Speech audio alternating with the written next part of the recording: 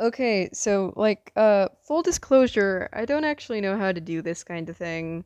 I've never had to do a video with, voiceover, and I guess I still technically don't have to, but, I would like to, so here's this.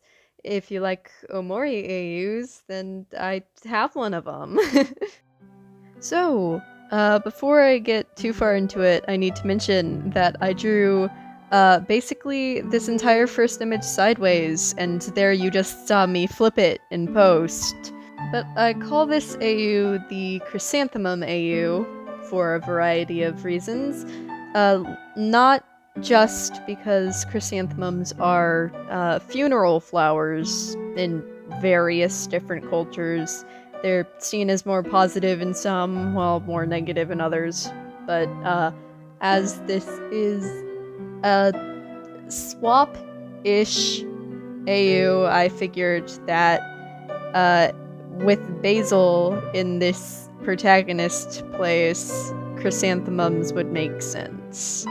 That also brings me to the fact that the Omori equivalent is named Chris, as in chrysanthemum, which, oh well, sorry, it's similar to another, flat-faced indie game protagonist.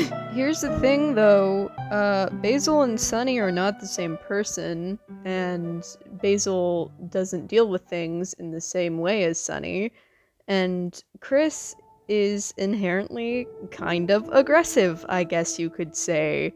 Very under a layer of repression, but very aggressive. Chris exists instead of Omori at all because, they investigate Mari's death for 2 seconds and realize that she was killed by asphyxiation, which is normal for a suicide, but when Sunny and Basil thought she was already dead, it causes some issues, because it means that Basil killed her and not Sunny.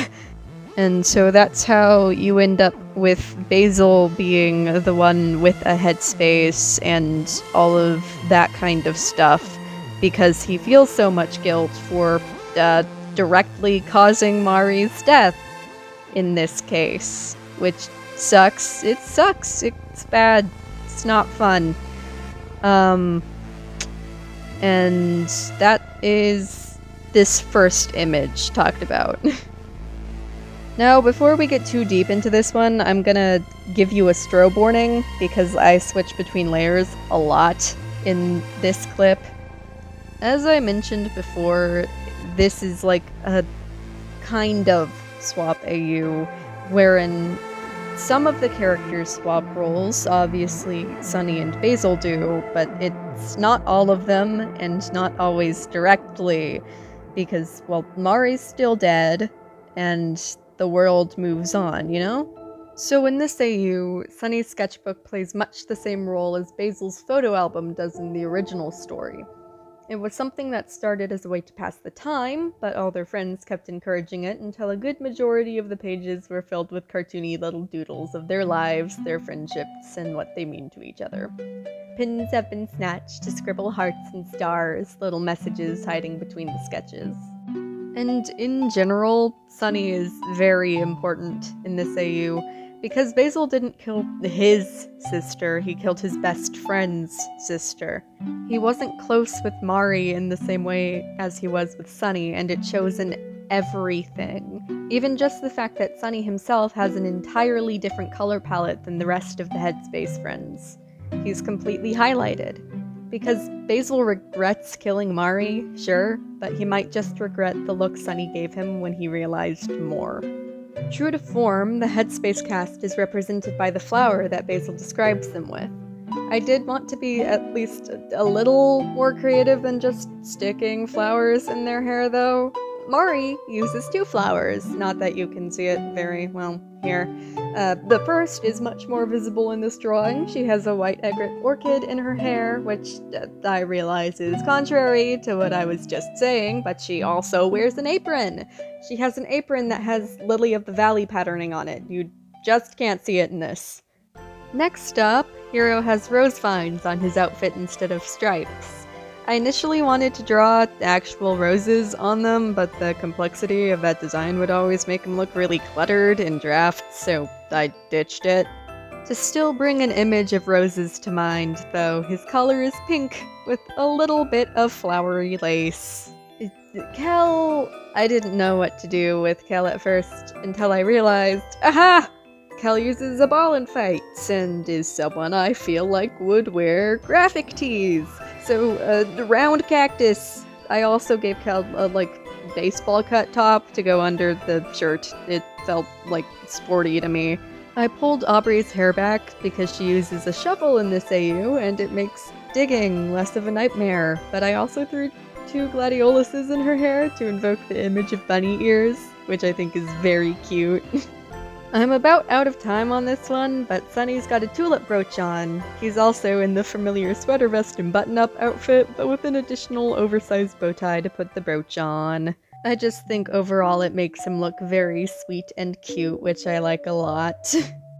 Chris has the chrysanthemum, obviously, but I also try to keep his expression, vaguely aggressive, while still being flat.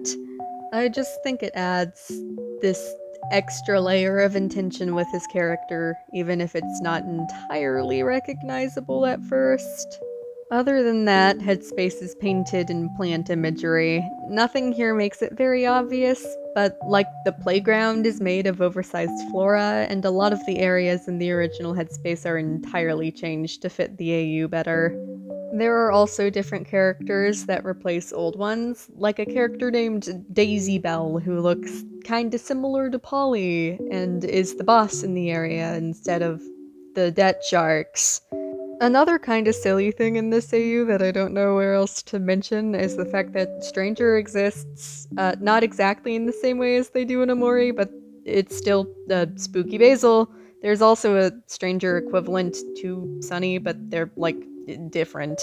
Their name is something else, and they very much resemble something more than Stranger for a lot of the reasons I've mentioned before with Sunny and Basil. But yeah, that's the Headspace gang. They're all pretty fun, and we're just gonna sit here and let us all have one last look at them before we go on to the last part of this all, the real world. And here we are, in the final stretch. My main ideology when designing the characters of this AU was that everything was similar, but not the same. Because Basil and Sunny are similar characters, but they certainly aren't identical. Now, to describe the real-world cast. Eagle-eared listeners might have caught on to the fact that I avoided using pronouns in Kel's Headspace section. This is because real-world Kel is non-binary. Kel's design was already androgynous, but my goal was to really push that further. I pulled their hair back and gave them a Letterman jacket, which you'll see me fudge with its colors later. I also slightly modify the length of their socks and the symbol on their shirt. Aubrey retains the updo she's given in Headspace. Her headband also has a longer, floppier bow to keep the bunny ear motif. Other than that, her jacket is given slightly longer sleeves, and its secondary color is changed to purple, to honor Mari in a way. I also gave her the knoll symbol on her top, because I feel it represents her character pretty nicely. At this point, she also ditches the colored contacts, so her eyes are brown. Alas, I probably have the least to say about Hero. He's not a simple character, really, but I don't think much needs to be done to his design here.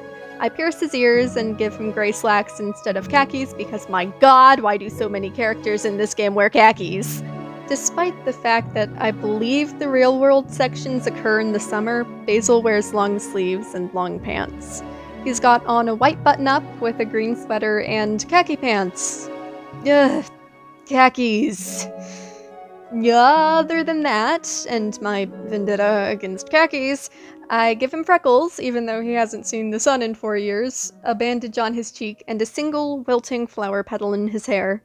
Speaking of his hair, I also make it just slightly longer and more unkempt than it is in the original game. Now, this AU is kind of a swap AU, and what I mean by that is that some things stay consistent, but others very much don't.